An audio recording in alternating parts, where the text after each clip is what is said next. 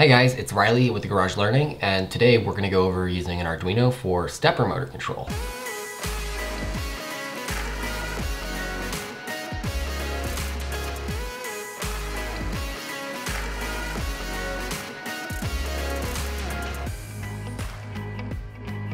In this video, we're going to go over the types of stepper motors we use. We're going to talk about how an Arduino can work as a low-cost controller. And we're also going to talk a little bit about triggering, how Arduino can trigger other Arduinos or get triggered by an Arduino or a relay or all sorts of different things. So let's just jump right into it. So what is a stepper motor?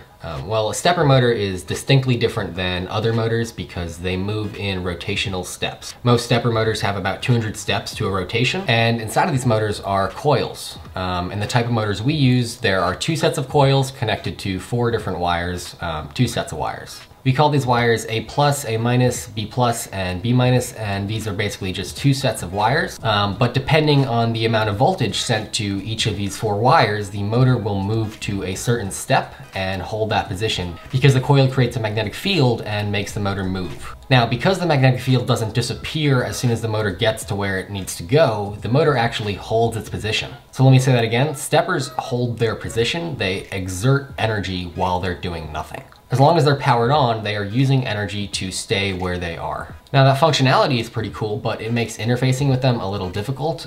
With lots of other motors, you can just send DC or AC current to them and they'll just move. But with the stepper motor, you need a stepper driver to control them precisely. So a stepper driver, like this box here, does the precise voltage control on those 4 wires to control the motor and make it go where I want it to go. The way it does this is it takes in 2 inputs and controls the motor accordingly. These inputs are step and direction. They are both 5 volts PWM signals. Basically, direction tells the driver which direction you want the motor to step in. So if direction is low, it goes one way. If direction is high, it goes another way. And step is how many steps does it want the motor to move. So every time a pulse is sent on step, the motor moves 1 step in either forward or backward, depending on the signal it's receiving for direction. So the fact that most stepper drivers work well with PWM signals is great because Arduinos are great at generating PWM. What's more is this driver is looking for a 5 volts PWM signal and Arduino outputs 5 volts. So that makes it pretty easy to work with the 2 of these together. Furthermore, Arduinos have inputs and outputs, which means they can trigger other Arduinos, they can trigger relays, or they can get triggered by other Arduinos or relays. So this functionality is pretty awesome because it makes Arduino really easy to use with other timing control systems. It can receive a pulse from like a triggers box that's running the timing on this and different motors. And when it gets its pulse, it'll run its action and you'll have repeatable timed movements. So we'll hop into that a bit later, but the first thing we're gonna do here is talk about the basics of hooking up a stepper motor to a stepper driver and hooking up a driver to an Arduino. Once you understand how to do this, you can control all sorts of things like sliders or pan tilt heads or pores and rigs or really whatever you want. So this circuit is actually really simple. I basically have 2 power sources. There's a 24 volt power supply and then there's a 5 volt power supply. The 24 volts is going to run the driver and the motor, and the 5 volts is going to run the Arduino.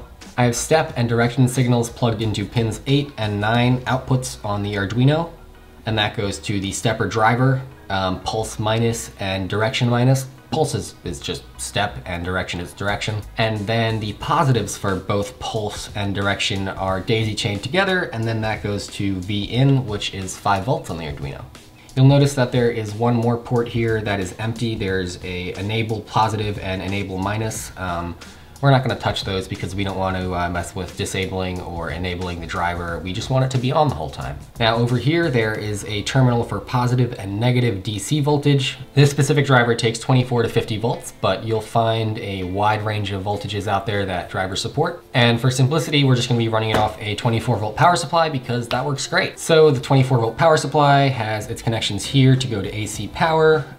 And then over here we have negative and positive running to negative and positive terminals on the stepper controller. Finally, there are our ports for A+, A-, B+, and B-. Those go to a 5-pin XLR connector with this pin out, and then that goes to a motor with another 5-pin XLR and the same pin out on it. So I'm going to go over to my computer and open up the Arduino IDE and load up the first of a few sketches that I have down in the link description. So I've gone ahead and I've opened up Arduino IDE on my laptop, and I've opened up a sketch that I found online and modified. And this, when uploaded, should move my motor forwards and then backwards. So let's go ahead and let's upload this to the Arduino.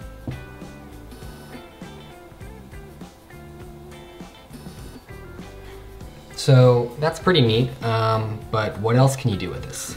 So I'm gonna close this sketch and I'm gonna open up one more.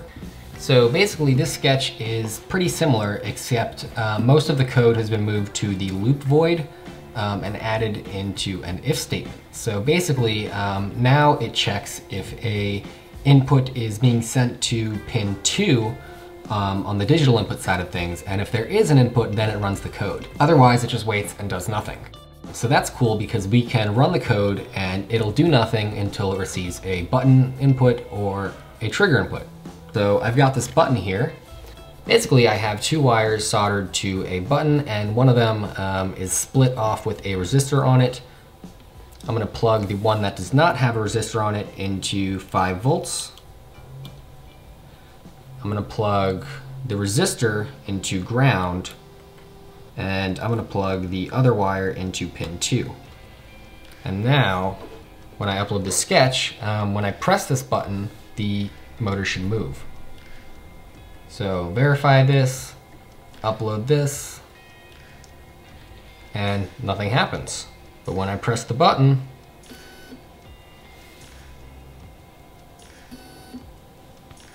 so that's cool.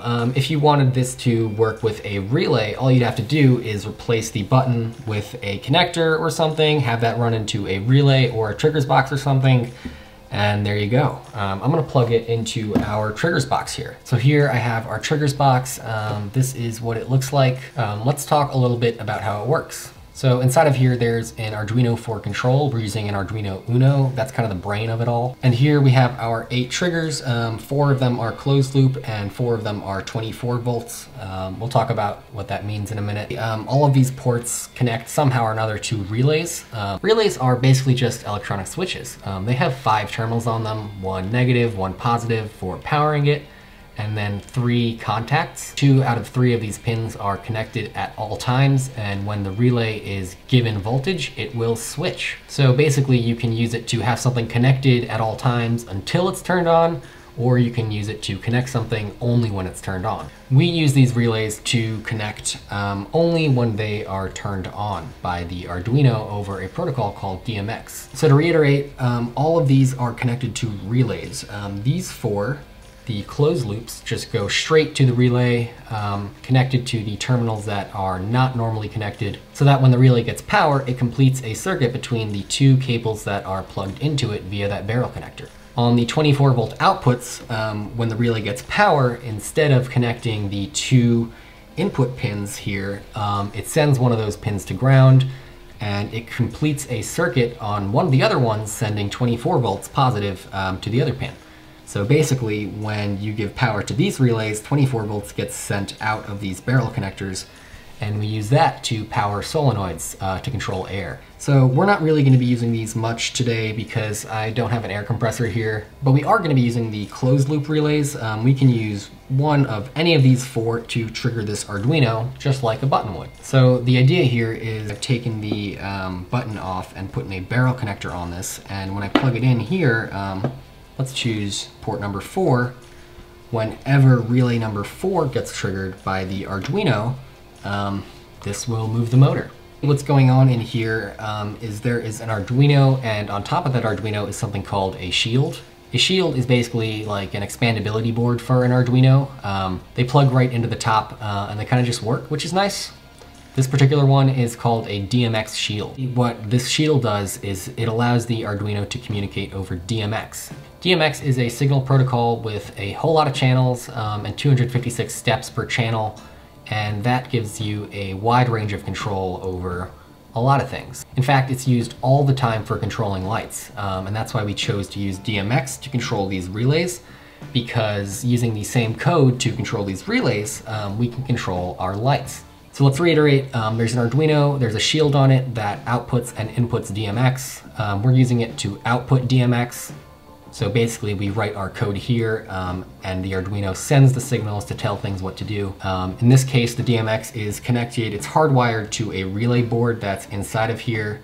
And that relay board has 8 channels. And that relay board runs over DMX, which means it can work with lighting boards, which is pretty neat, but we're using it with the Arduino. There are relay boards that connect directly to the Arduino, and you could use that too to build a triggers box if you don't want to control lights or anything over DMX. But our triggers box kit is going to run over DMX because we like that expandability. The only thing we haven't talked about is how you run it. There's a run button on the top here, or there are inputs on this side as well that you can use depending on how you want to program it.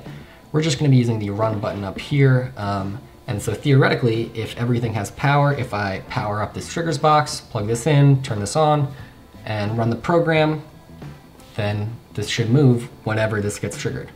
So right now I have a test program on the triggers box that cycles through all of the outputs. Here's what it looks like. Right now this isn't turned on, but you can hear the clicking, the mechanical clicking of the relays physically switching. But the clicking confirms that the relays are in fact working, so I'm going to go ahead and plug this in. Now it should be waiting for its button signal or its input or any input on digital input 2. So let's run this program. Theoretically, whenever this relay in here gets its signal from the Arduino, then this motor will move. Moment of truth.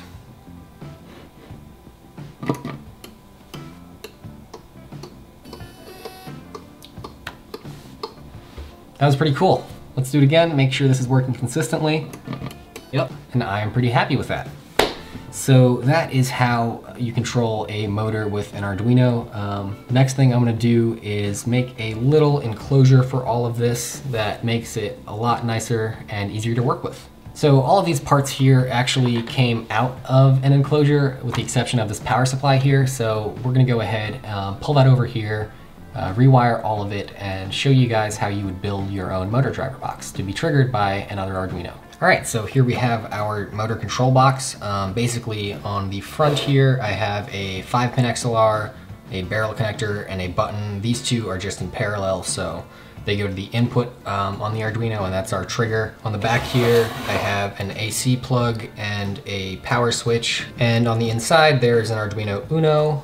There's a voltage regulator. There's a 36-volt power supply, but this could be 24, 48, 42, like seriously, just give the stepper motor whatever it wants, and if it gets hot, then drop the voltage or amperage. But basically, we're gonna recreate the circuit that we had out on the table here on the inside of this driver box. The only difference is now instead of a button or a barrel connector, I'm using both, and they're gonna be in parallel so that if either of those inputs get triggered, the Arduino gets its signal. So basically, the power supply goes through this switch and then feeds the voltage regulator, which sends 5 volts to the Arduino, and that's all I've got going on right now. So here's the stepper driver. I've undone the DC power connections as well as the phase wire connections, but I left the step and direction and 5 volts, and I'm gonna get some double-sided tape and probably mount this guy in here. So I've double-sided taped this guy up to the side of the box here, and now I'm gonna go ahead and start running the connections.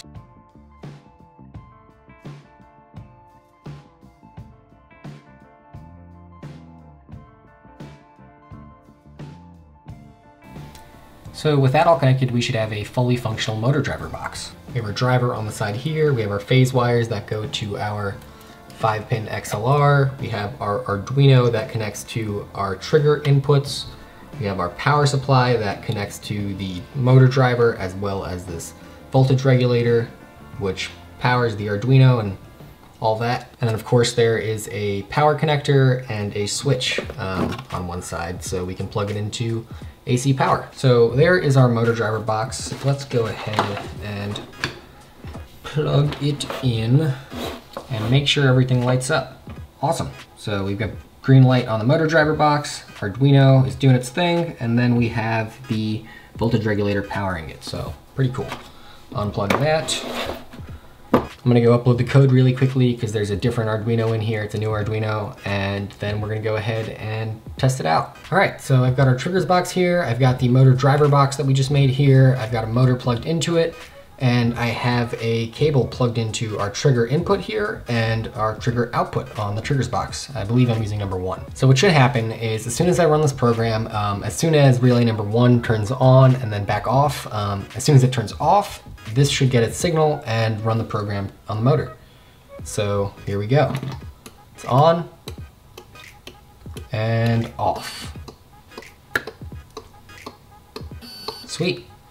So as soon as it shut off, this got its signal and that is good. So essentially, if you wanted to work with multiple motors, you could write a program for this triggers box to trigger the motors really whenever you want along that program. And then you can write the individual motor programs on each Arduino in each motor box that you have. So for working with multiple Arduinos and multiple motors, that is definitely the route to go. It's not so easy or reliable programming multiple motors off one Arduino. In another video, I hope to jump into the details of this trigger box. We definitely will at some point, just hoping it's soon. But for now, I hope this was a good resource and I hope you guys learned something. Hope you guys enjoyed it. Hope you guys try something at home with this information, and I'll see you guys in the next one.